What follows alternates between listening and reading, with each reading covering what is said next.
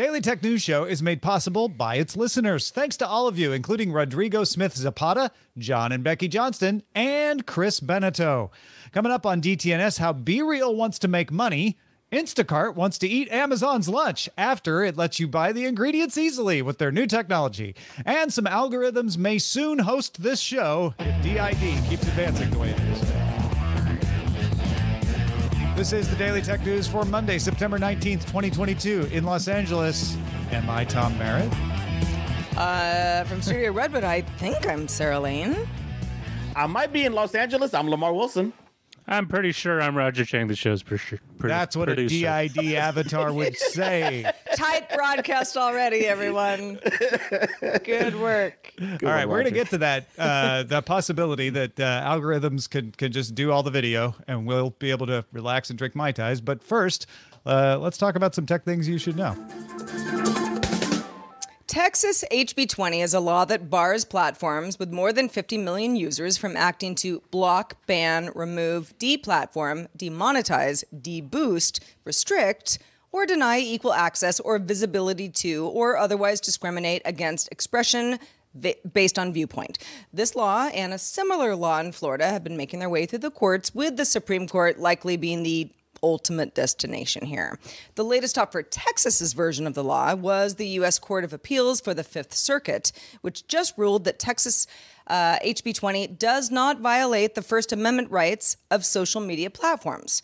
The 11th Circuit Court of Appeals ruled in May that the Florida version of the law did violate First Amendment rights. The U.S. Supreme Court could now be asked to weigh in to resolve the conflict between the two decisions. All right, we'll keep an eye on that one. According to John Petty Research and a forum post from a product manager, the graphics card manufacturer EVGA will no longer make GPUs for NVIDIA, exiting the GPU market entirely. So they're not going to make GPUs for NVIDIA or anybody else. It will continue to sell the current generation cards until it runs out of stock. So if you see them on shelves, that's why. According to CEO Andrew Hahn, it made the move out of principle, citing a lack of communication from NVIDIA about new products. John Petty Research reports that the move comes as gross margins for GPU board partners continue to shrink, down from over 20% in 2000 to less than 10% in 2020. We talked a little bit about this right as it broke on Friday's Good Day Internet. If you're a patron, you might want to check that out.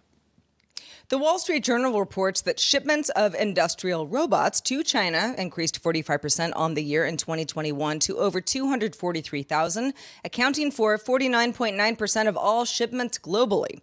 Data from the International Federation of Robotics shows China installed nearly twice as many new robots at factories compared to the Americas and Europe. While global industrial robot installations grew 27% on the year in 2021, installations in China's automotive sector increased almost 90% on the year, while electronic makers increased robot installs by 30%. A user on GTA forums posted 90 videos that they claim came from a test build of Grand Theft Auto 6. Footage lines up with previous leaks indicating the game will take place in Vice City and have multiple playable characters. The user claims they were also behind the recent cyber attack on Uber. Bloomberg's Jason Schreier's sources at game developer Rockstar confirmed the footage is legitimate, though it cautioned it's early and unfinished. Rockstar said it recently suffered a network intrusion where somebody downloaded early development footage of the game. Tile has been providing a way for you to track lost items long before Apple and Samsung came along with their AirTags and their SmartTag competitors. Tile works differently, though, relying primarily on Bluetooth and other Tile users. Practically speaking, all are systems where you attach a small tracker to a thing. Maybe it's a keychain, maybe it's your suitcase handle, something that you don't want to go missing, with the idea of being able to track it over the internet. But not everything works well with that system. For example, earbud cases, almost the same size as trackers. Or books don't have a lot of attachment points. So Tile has launched something called QR code labels that don't have that same technology. You decide what people will see when they scan, what they'll see when what they scan the sticker. But the idea is to give them a way to tell you that they found your item such as your email address. Hey, Sarah, you left this book at the airport type thing. Tile has included QR codes on its trackers in the past, but these new labels are just the QR code. That's all they are. You can buy them now from Tile for $14.99. You get 15 total labels. Yeah, I mean, the idea would be contact info, like contact me here. But I guess if you had a disposable email address just for that purpose, I'd be a little weird putting my contact info available to anybody who could see the QR code on my textbook. But yeah, maybe. And then you got to pay for them too, which is weird. Well, yeah, I mean, you pay for that for the service. How much do you want that book, Lamarr, that you left behind? In 1999, not that much. Yeah. Your mileage may vary. You could do it for other things besides 1999 era textbooks, but I'm not sure. I'm not sure what else I would use it on either. All right, let's talk a little more about groceries. Let's do it. So when you think about technology for retail stores, grocery stores being included in that, you might start with Amazon's Just Walk Out technology. We've talked about it on the show quite a bit in the past. That technology is slowly rolling out to more Whole Foods locations at the moment, but it's definitely not the only game in town. In fact, Instacart announced a new connected store platform that combines new and existing technologies to help retailers create a personalized experience and better bridge online and in-store shopping. Now, that sounds like a lot of marketing speak. So, Tom, what's going on here? Yeah, so one of the elements would be called scan and pay. I'm not sure how this is going to work in practice, but the idea is to do what you do at the Apple Store with the Apple Store app. You would scan an item and then pay for it with your phone. How they tell whether you paid for it or not is the part that I'm unclear on. But if they can make that work, that seems pretty convenient and easy for grocery stores to put in place. However, if they want something a little more sophisticated and with more obvious secure elements, Instacart also updated its Caper Cart smart system. Instacart acquired Caper AI last year, and the new generation of the Caper Carts, the second gen, way less. They're easier to push around. They're larger, though, 65% more capacity, and they work the way the Amazon carts at the Amazon Fresh store work. That isn't just walk out. That's the one that has scales and sensors and computer vision. So as you put things in the cart, your item is scanned and totted up for you to be able to pay for it. With the Instacart Caper Cart, you can also link your shopping list to the cart using a QR code, and it'll automatically check things off your shopping list as you put them in the cart. Once you're done, you pay right from the cart. Other in-store tech includes something called carrot tags. Users can select an item on a phone, and the corresponding tag on the shelf will flash LEDs to let you know where it is. So if you happen I to like be, this. Yeah, right. I know. I liked this too.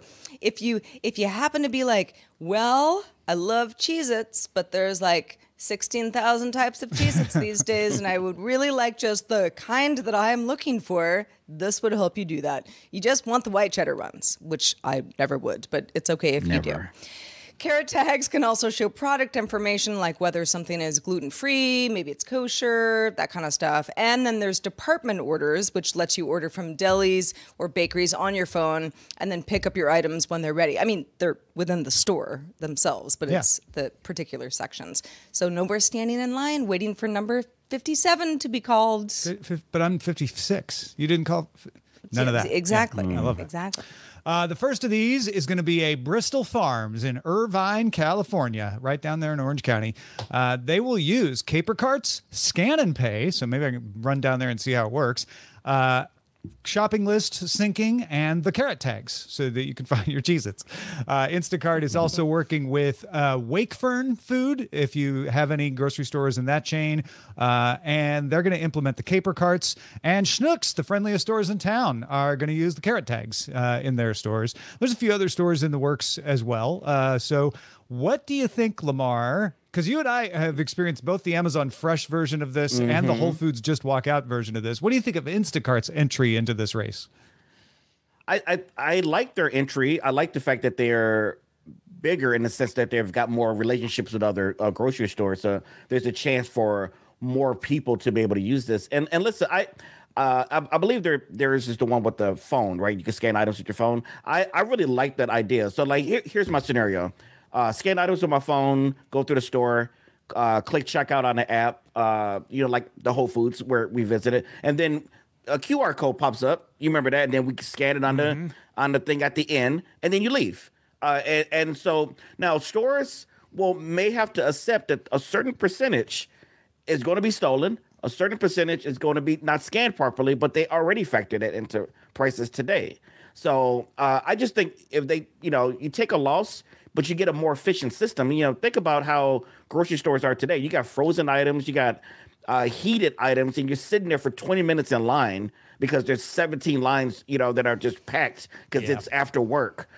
So they will make the money up if more people can flow through more, but you got to take that risk of, there will be some, unscrupulous people or just some mistakes made, but we got to fix grocery stores. And I think Instacart's idea is with the phone is really smart. Yeah, that's my campaign thing. For when I go run for office, fix grocery stores. It was very inspirational. Very passionate. Yeah. My first reaction was like, didn't Instacart used to work with Whole Foods, which it did. Yep, it did. That was pre, Amazon's acquisition of Whole Foods. And it was phased out. I see them around. I may not be totally the target market because I'm in a little bit more of a rural area. But the idea of the carrot tags, it really appeals to me. I don't currently, care for somebody who has extremely strict dietary restrictions. And it's not me either. But something like this would be the difference between, we made the Cheez-It joke, like, oh, there's so many different kinds of Cheez-Its. But if somebody actually needs something where, an ingredient either is there or is not there, I think that makes a lot of sense. And just the idea that this would be rolled out to something that isn't necessarily owned by Amazon. And I have no problem with Amazon, honestly. Like, I'm not an Amazon hater. I use them every day. But this just opens up more opportunities. And Bristol Farms is a nice store. Instacart is showing that they are competitive and they're not just going to roll over because Amazon's coming into their space. Yeah. They have better relationships with more grocery stores than Amazon does. Amazon wants to sell their Just Walk Out stuff, but to do Just Walk Out, you have to put in a lot of equipment. You have to hang sensors everywhere. You have to deal with customers who don't like the fact that there are sensors and cameras hanging everywhere. Instacart is showing like, hey, you could just do scan and pay at the very minimum. Or you could do our carts. You still don't have to install a bunch of equipment if you do our carts. We will provide stuff. You know us. You work with us. We want you to succeed. We're not competing with you through Whole Foods and Amazon Fresh. I think Instacart is doing an excellent job here. And Batfink was like, is this a solution looking for a problem? No. If you haven't stood in a long grocery line, well, gosh, bless you, Batfink. But at least in my local grocery store, I'm like Lamarr. Like at certain times of day, it can just be a nightmare. And being able to just check out fast and get out of there is a huge advantage. And it's going to make people want to go to your grocery store more if you're the one that gets it first. So I think it's smart of Instacart to push this out here, and I think they've got a chance of getting more uptake than Amazon does. Well, and that whole, before we move on, the whole idea of, well, but there's self-checkouts at most grocery stores now, right? Yeah, it depends on what you're buying. And almost every time I do it, something goes wrong and somebody who works at the store has to come and help me. It always seemed like a stopgap measure for... Although that could happen with these too, right? It could. But if this was any way more seamless, I'd be into it. It's going to be faster, even with problems, than the self-checkout. And the self-checkout is faster than the human checkout lines. So. Yeah. All right, let's talk about social media. The stately quadrille continues. Meta is implementing features seen on TikTok, announcing a new Facebook Reels API, which will let third-party apps use a Share to Reels feature to post Reels and post to pages they are admins of. Of course, TikTok is not immune to this dance, having recently announced the very BeReal sounding TikTok Now. We talked about that last week. But if BeReal really wants to play this game, Lamarr, it's going to need to step up its own game. Absolutely. And BeReal is playing the game by trying to copy, having an app that generates revenue. Get it? No? Okay. So the Financial Times sources say that BeReal began by exploring monetizing its system. So the plans don't call for advertising yet, Instead, it's looking at in-app purchases, what I thought was pretty interesting. Now, advertising isn't completely off the table long-term, but it won't be considered anytime soon. And the main photo sharing aspect of BeReal would remain free. So, Tom, what would this look like then? Yeah, so if BeReal seems to be imitating anyone with its monetization plan, it's probably Discord. Discord, you pay a monthly fee for bonus features. You get Nitro, you get stickers. It doesn't look like BeReal is going to do this anytime soon, though, so we won't be finding out right away. Reportedly, they're not looking to implement any plans until the second half of next year. They still have a lot of bugs to squash, given the meteoric rise in usage. The Financial Times says there are more than 15 million daily active users right now, up from 10,000 a year ago. I think the basic question here with BeReal has always been, okay, lots of people seem to like to use it. Not everybody, but 15 million people do. How are they going to not ruin it? Because the attraction for people who do like it is it's once a day. I see my friends. I don't have to share this publicly if I don't want to. That's great. And in-app purchases where you buy features and stickers could be the way that they keep that sensibility and yet still maybe encourage people to spend a little money with them.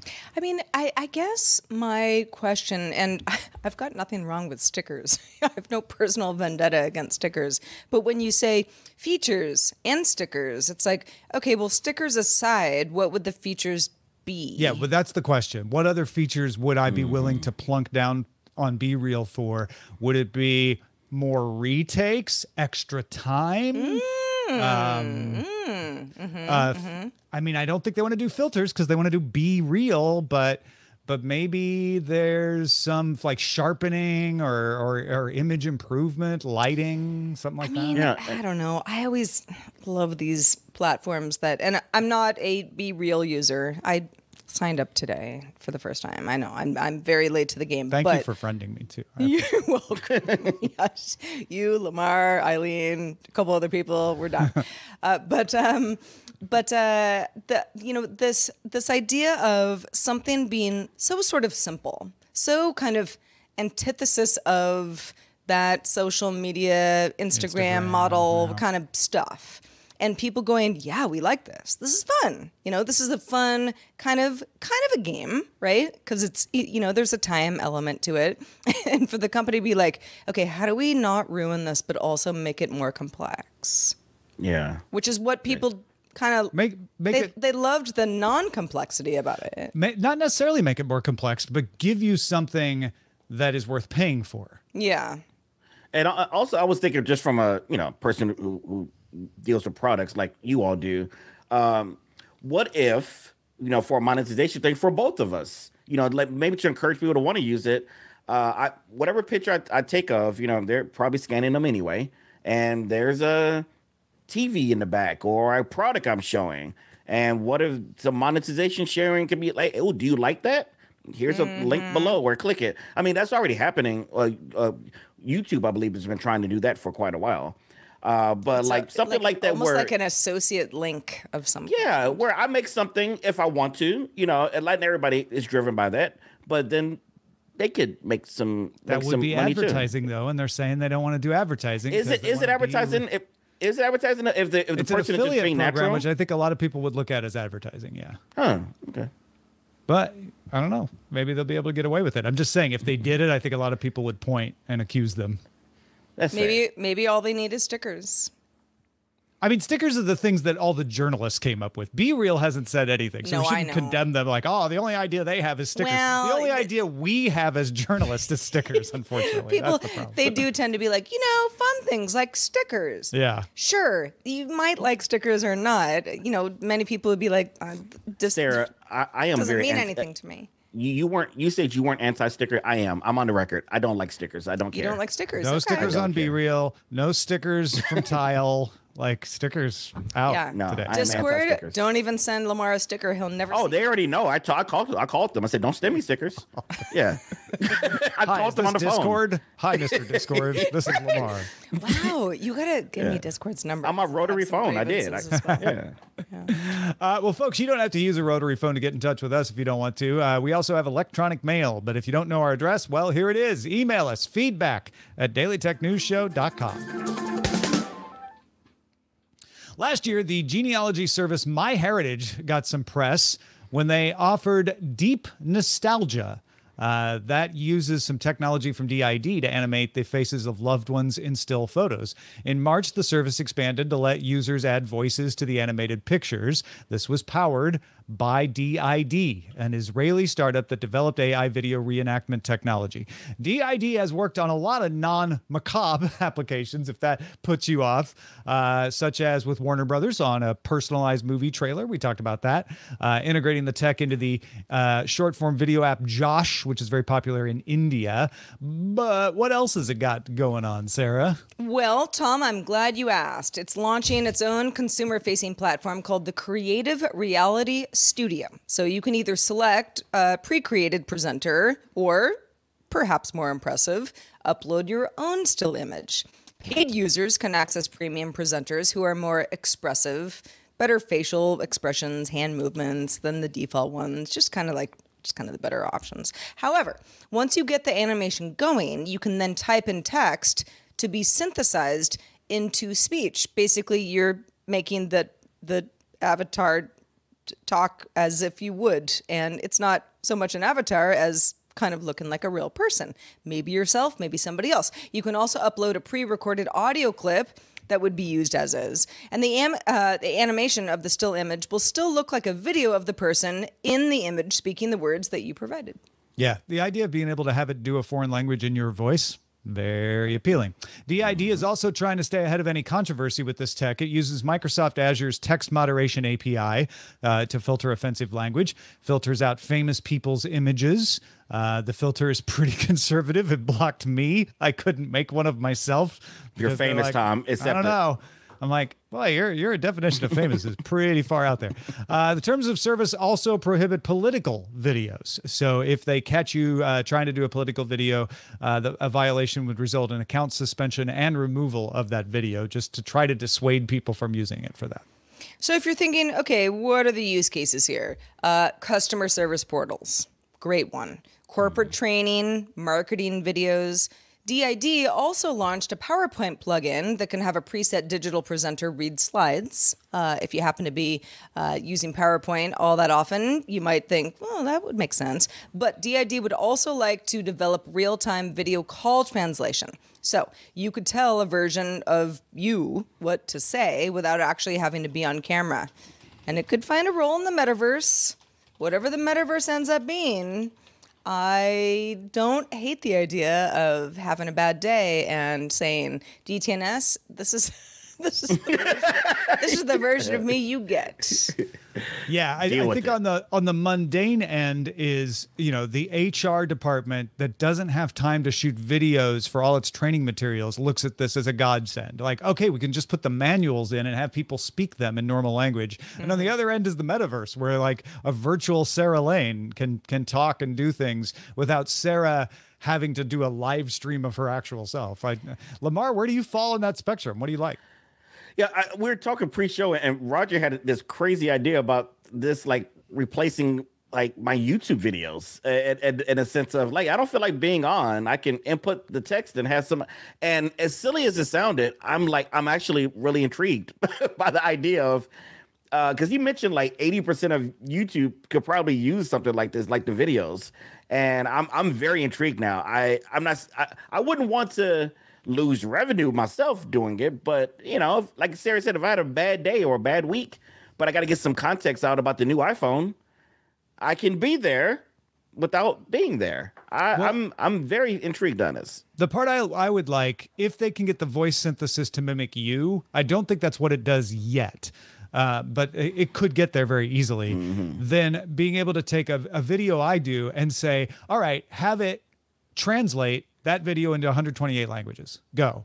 And then suddenly my video is available to 128 times the number of people. Not exactly, but you know what I mean. It's available to a lot more people in their language. And it's still me. It's still me saying it. I assumed with this that you gave them a sample of your voice, and then over time they would learn to not yet synthesize that. Right now, it's you choose a pre-made voice, or you can upload your self-recording, and it'll match the video to your voice. That's the mistake I got. I thought it was doing that. Audio. That technology you're talking about can happen This company isn't offering it yet, but they say they could. So that might come down the line. Yeah. Yeah, if anybody out there is saying, wait, this is the perfect use case, you guys just aren't talking about it yet, do email us, feedback@dailytechnewsshow.com. All right. I guess we're going right into the mailbag. I guess we are. So Mike wrote in, this was in response to our conversation we had with Tim Stevens on Friday's show about Mustangs. Mike says, I've owned a couple Mustang GTs, including on the Fox body models that the new gauges can emulate, and I really like the new model. However, I think you oversold the Outlaw drifting-inspired handbrake. Looks more like a traditional center console mounted parking brake handle found on a lot of performance cars than the vertically mounted handbrake found in modern drift cars. I also don't think this item encourages people to break the laws any more than accelerator pedals on virtually any car produced today does. If the speed limit in almost every location is 75 miles per hour or less, why not question every car that can exceed that speed? No, it's a fair question, Mike. And I think maybe we confused folks a little, so I appreciate the chance to clarify. Tim and I weren't saying that the existence of the feature was the problem. What we were marveling at, I would say, is that Ford was promoting it. So an analogy would be if Ford introduced the accelerator for the first time and said, with this accelerator, everybody can go 150 miles an hour, and you're in a country where that's never legal. It would be surprising that they would be promoting the breaking the law aspect of it. So yes, it wasn't the fact of the handbrake necessarily. It was the fact that Ford was like, here's what you could do with this handbrake. Totally illegal stuff. That surprised Tim and I think. I mean, I don't know. I feel like sometimes it's like, well, you wouldn't, right? But like you could. Well, yeah, but if you're the company if you're the company introducing something, you are now liable because they're like, well, but Ford told me I could do it, right? I'm gonna. I just wanted to add one thing to what Mike was asking a question about the parking brake. So the parking brake is fully digital. There's no mechanical linkage. It's run by a computer. And that drifting mode is enabled when you enable the car in track mode. So it's not like when you have it in a regular street mode that you can drive, that you can tear around a corner and hit the brake, the handbrake, and do a drift around a corner because you feel like it. It's a very specific mode that's enabled when you go into a track mode. Now, what's really fascinating is because it is digital, you can enable different sensitivities and different performance levels depending on how they program it for different use case scenarios. So I know it just looks like a standard parking brake, but it's actually really cool because it's stuff that you normally wouldn't be able to do in a car without spending a lot more money into customizing it. You can put it in track mode when you're not on a track, right? Yes. And yes. But that's the part that, to get to the point of Mike's email, that's the part that surprised us. Not that they had made something that you could do that with, but that they had used it as an example. I guess what Ford would say was like, oh, well, we were pointing out that it had to be in track mode. So, and you shouldn't use track mode if you're not on a private track, right? And I will add really shortly that it's something that car manufacturers have been doing with the performance cars for at least the past decade, where they have, for example, on the previous gen Mustang, they had a drag start mode that would allow you to do a drag start at high RPMs for doing bracket racing or something. And so it's, I mean, whether or not it's a good idea, I mean, that's still a question up for debate, but car companies have been allowing little bits like this in track mode operation on their performance cars for a number of years. Yeah, I feel like we're making a mountain out of a molehill here, don't you? Definitely. Drifting for all. Drift to your heart's content legally on a private track. Yeah, but also have caution. Thanks to Lamarr Wilson, a very cautious person. Really a model for the rest of us. Lamarr, what have you been up to lately? I guess I am. I make fun short form vertical videos on nearly every platform. So you can find me at lamarr.tv and your platform of choice. Sometime this week, I am unboxing and showing how I have set up a $1,500 router And so that's pretty fascinating. So stay tuned for that. I did not have to pay for it. Excellent. All right. $1,500. Yes. Maybe You get to it keep routes it, though? better. I do, but the video is the All right. yeah. Yeah. So, Well, but I really do like it. It's awesome. You know, we also like brand new bosses, and we have one. And you know what? We're on a roll.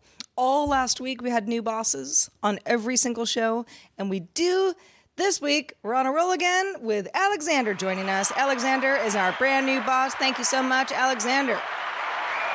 Thank you, Alexander. Thank you. Keeping the streak going. Appreciate it. Indeed. Speaking of Patreon, stick around for our extended show, Good Day Internet, which we roll right into after DTNS wraps up. But just a reminder, if you want to catch the show live, you can, Monday through Friday at 4 p.m. Eastern, 2000 UTC. You can find out more at dailytechnewsshow.com/live.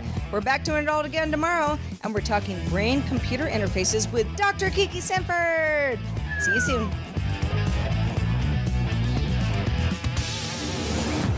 This show is part of the Frog Pants Network. Get more at frogpants.com.